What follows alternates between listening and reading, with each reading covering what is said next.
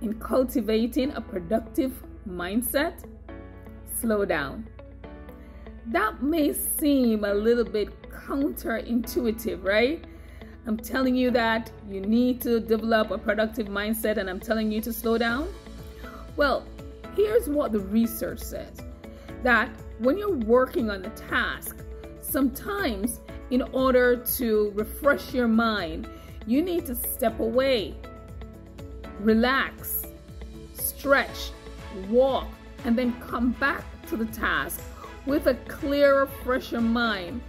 This will enhance your focus and also rejuvenate your energy to get on the task. I remember Dr. Miles Monroe, in one of his books, told of a story where he took his family to a store and his son wanted to get on this rocking horse.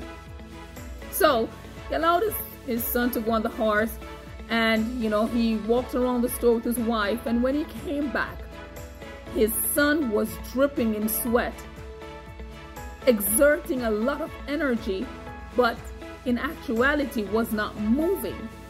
And Dr. Miles Monroe says in his book that this reminds him of a lot of us working hard, going fast, but not moving. So if you're working on a project and you're tired or you're exhausted, stop, stretch, walk, and come back rejuvenated and refreshed to complete the task.